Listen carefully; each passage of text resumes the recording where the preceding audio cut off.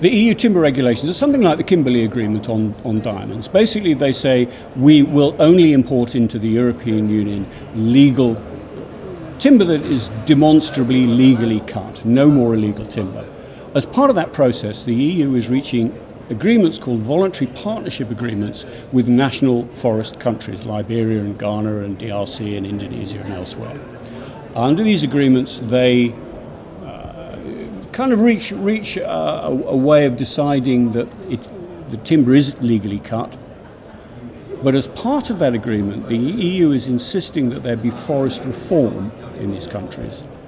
Not only that, but the forest reform is agreed with civil society, with NGOs, with forest communities, as well as with the conventional players, governments and timber companies. So it's a much more inclusive process.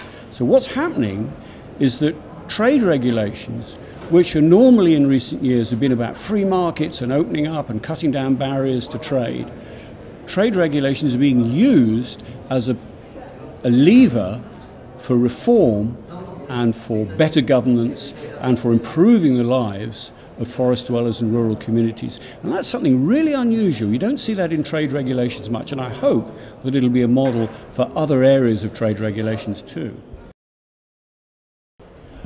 I think one of the lessons is that this has taken a long time.